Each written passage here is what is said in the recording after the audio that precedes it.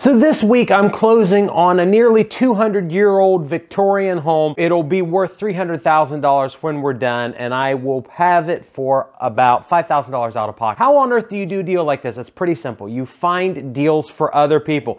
In this case, I found an investment group, a couple decent houses for them to buy, and I told them I want one of the houses with almost no money out of pocket. They said fine, because the other properties that they're getting as a part of this investment package are worth over $700,000.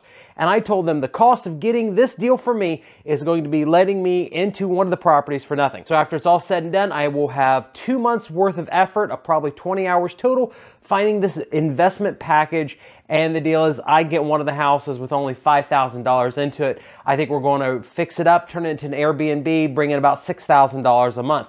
This is how you invest in property. This is how it works. This is how you get money with little money out of pocket.